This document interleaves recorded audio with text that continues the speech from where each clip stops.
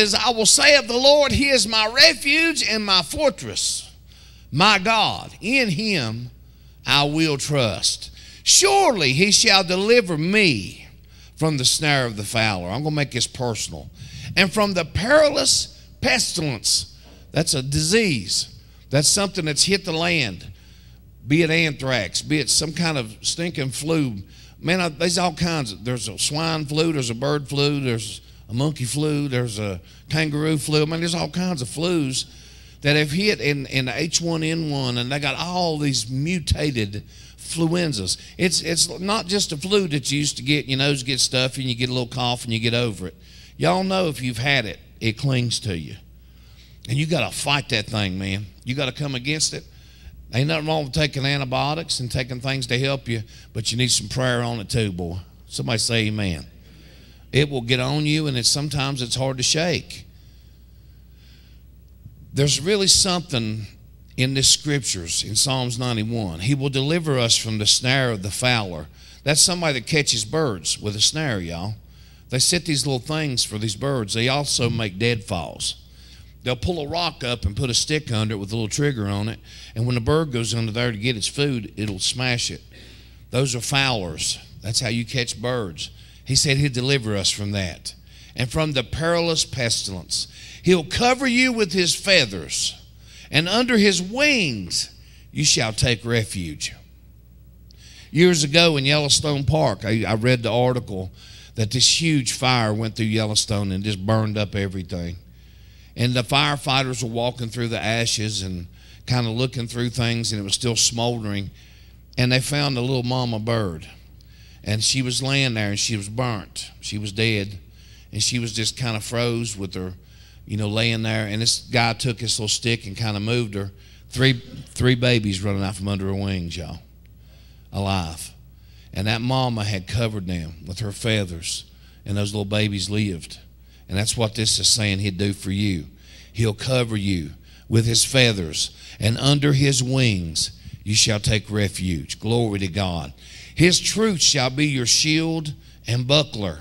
You shall not be afraid of the terror by night, nor of the arrow that flies by day, nor of the pestilence, there's that word again, that walks in darkness, nor of the destruction that lays waste at noonday. 1,000 may fall at your side, y'all, 10,000 at your right hand, but it shall not come near you. Somebody say, I receive that. When you read Psalms 91, y'all, you need to put me in it. Say me instead of you. 1,000 shall fall at my side, 10,000. Amen. 1,000 shall fall at my side, and 10,000 at my right hand, but it will not come near me. That makes it personal, y'all. Somebody say, make it personal. Glory to God. You need to say this when you start getting scared. When you start when you feel fear climb up on you. And I've battled fear in my life. You say, Eddie, big old thing like you afraid? Oh, yeah. I've been afraid of a lot of things. Terrified of certain things. And I've seen some things over the years. And God taught me, you got to face fear. You got to handle it. You got to go deal with it. And you got to speak to it.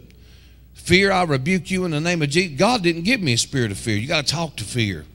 So 1,000 may fall at your side and 10,000 at your right hand, but it shall not come near you.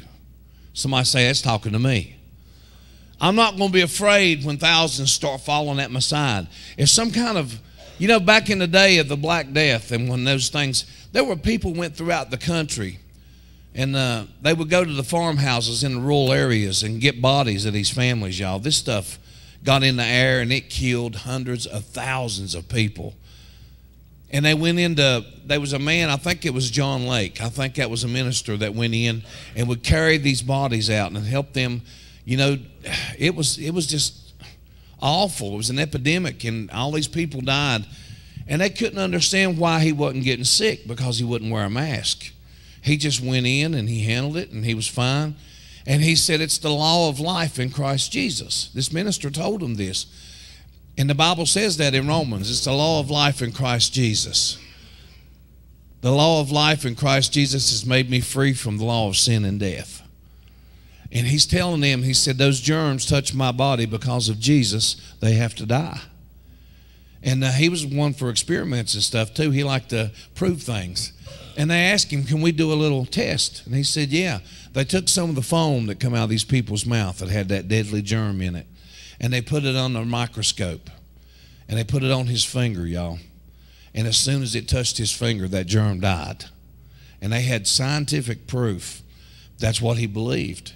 Somebody say, as your faith is, so be it unto you. So that man had faith. He didn't worry about it. He wasn't concerned about it. There's been many times, y'all, that God has had us go into situations where people were very sick. Very sick.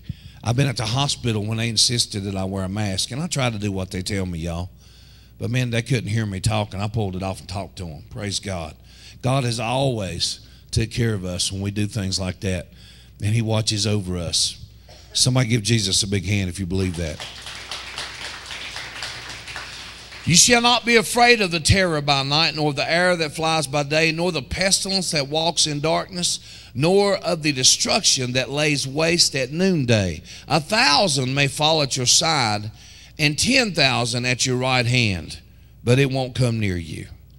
Only with your eyes shall you look and see the reward of the wicked. And this is what the Lord is saying to us. Listen to this. Because you have made the Lord, who is my refuge, even the Most High, your dwelling place, no evil shall befall you, nor shall any plague come near your dwelling. Somebody say, I received that. For he shall give his angels charge over you, to keep you in all your ways. In their hands they'll bear you up, lest you dash your foot against a stone. So it says, no plague will come near my dwelling. Murray and I always prayed in the house, and we prayed over the house. And I remember years ago, Holly was a baby, and I've told y'all this, she got very sick. And she was sick for days, and she was throwing up, and she couldn't hold no food down. And bless her heart, she's a little bitty old thing, and she was just sick. And me and Murray felt to bring her to the house. And Tina needed a break, so we went and got Holly with her fever and brought her to the house. And the moment we stepped through the door into our house, she threw up. And I ain't never seen a baby throw up like that in my life. She hurled, y'all. It was horrible. All just blah. And we both went, oh my gosh. I mean, it was just horrible. I didn't know a kid had that much in them. It was that bad. And she threw up, and we prayed and cried, and we cleaned all that up. And then she started running around the house playing, and her fever went down. And then she said, Mama, I'm hungry. And she hadn't eaten days. She was completely healed, y'all, when she walked in the house. And we understood this scripture, that no pestilence will come near our dwelling. When that thing walked through the threshold of our house, and it's not because we're special, but we do believe the word of God. Amen? And we spoke life over our house, so Holly needed to come there. And man, she was completely healed from that, and never had another problem, started eating, and we were just all thankful. Sometimes, y'all, you got to get people where they need to be. Glory to God. Sometimes you got to get them where they need to be. Sometimes it's a certain place. You got to give them to the church. There's been many times I've come to this church, and I was so sick, and my fever would leave when I get up here and start singing. And the sickness would leave. And God has healed me here many times. And other times I'm like Wanda, I couldn't get to the car. So I stayed at home and rested. So if I can any way get where I need to be, I try to get here. I went to a church in McDowell County years ago, and Brother Bobby Stanley was preaching. And I got so sick, but I tried to go, and I couldn't sit. I had to lay down. And I was running a fever, and I went back in the kitchen, and I laid down on a pew that they had back there where the people eat. And Bobby was in the middle of his service preaching, and God spoke to him. And he come looking for me. And cameras was rolling, and Bobby said, where's Eddie? And they said, Bobby, he's back laying in the pew. Said he's real sick. And he's speaking in tongues and praying, and he walked back through that kitchen. And now all these people came with him, and he brought that microphone back there, man. He knelt down beside of me. I'll never forget it. Glory to God. He laid his forehead against mine, right here. I was laying down. I was burning up, y'all, and he laid his forehead against mine. He started praying in the Spirit. Powerful, y'all. And that stinking sickness come out of me instantly. I felt my fever break. I started sweating, And we laid there and cried and spoke in tongues and praised the Lord. And when I walked out of that church that night, I was completely healed. Somebody say, God's a healer. Amen. I need you to know that. I need you to know it. I need you to tell people that. My God is a healer. You need to confess that. When you're praising Him and thanking Him for paying your electric bill or dealing with situations in your life, handling all that trouble, Lord, I praise you that you're my healer.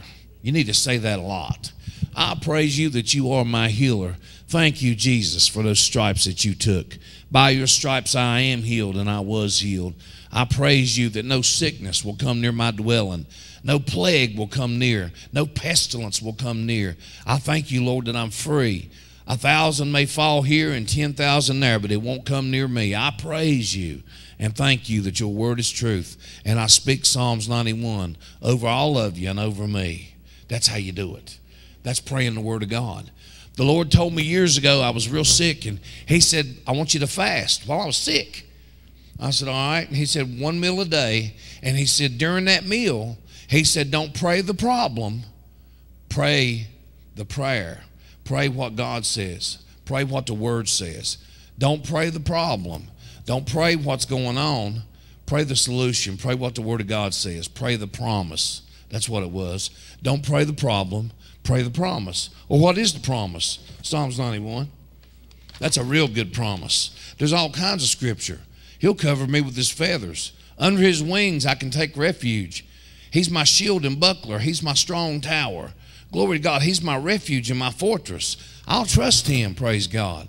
He's my healer. No sickness will come near my dwelling. His angels are encamped round about me.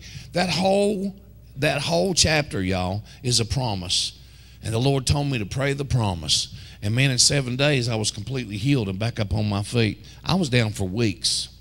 I was down for weeks with a serious back problem, son. My leg go numb and my back locked up, and I couldn't come to church because I couldn't sit. I tried to sit, man, and the pain was absolute. I can take some pain, y'all, but it was unbearable. And I couldn't sit. I had to lay flat. And then sometimes I had to lay with my feet hanging off the bed so I'd bend my back just a certain way. And I finally, man, after 7 days, I was able to come back to church. And God healed me. God just put it all back together, man. Everything's good. Somebody say it's all good.